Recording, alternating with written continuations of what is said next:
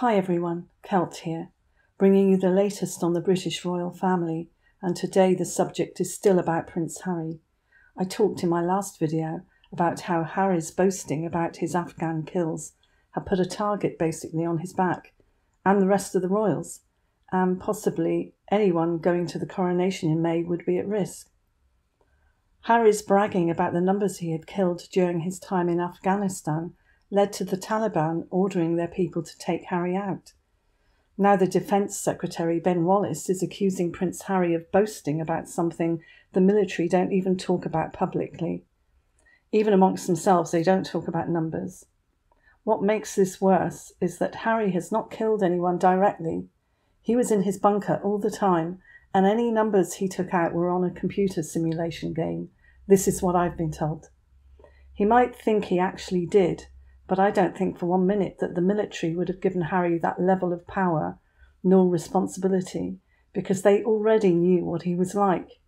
His out-of-control behaviour, fuelled by his drink and drugs consumption, was already putting him in the headlines, so sending him off to Afghanistan was not so that he could fight for his country, but to basically keep him out of the headlines, out of the way, out of trouble, and maybe make him grow up a little.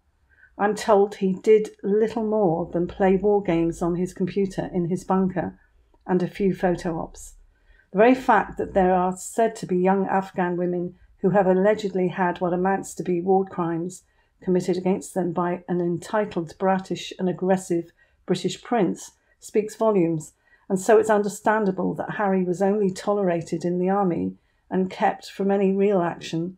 However, the damage is done and Harry has offended everyone, it seems. The Defence Secretary, Ben Wallace, is accusing Harry of boasting about killing 25 Taliban fighters. He says that it distorts the fact that the army is a team game and that it's not about who does or doesn't shoot the most. He pointed out how Harry had let down other servicemen and women with his comments. Experts have also claimed that Harry has put British service personnel at risk. Far from helping them with his comment, which is what he said his intention was, as he said he thought it would prevent suicides, which incidentally has offended the families who have had to deal with this, he's actually caused a lot more harm. This inflamed and emboldened Taliban leaders who mocked Harry and called for his war crimes to be investigated by an international tribunal. They called him a big-mouthed loser, so they know about his crimes.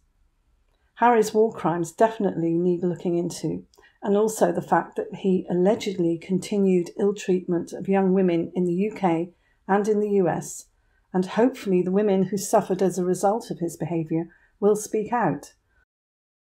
One was about to speak out, but nothing has been heard since. Let's hope the poor woman is able to finally have her say.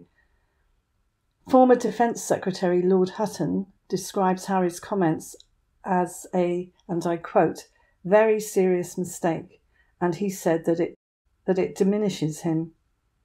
He also said that he was sure that Harry probably regretted saying that.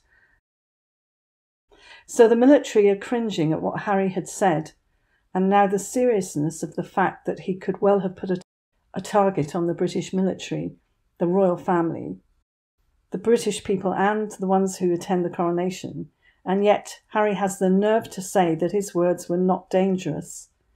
Even the military are seeing the sense of bravado in what Harry was saying and are recoiling from it.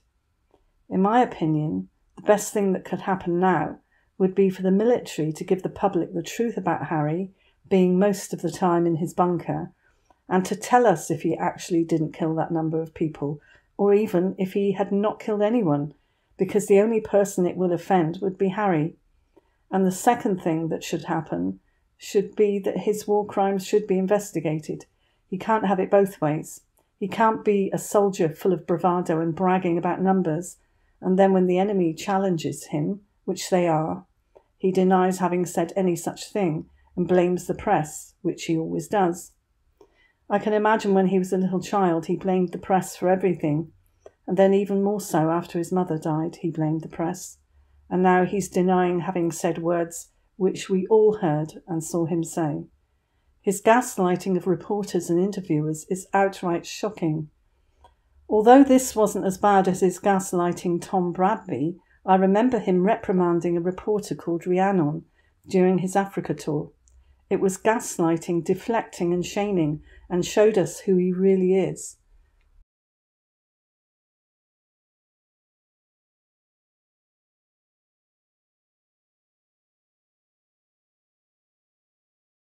Let me have your thoughts on this, and I'll see you in the next one.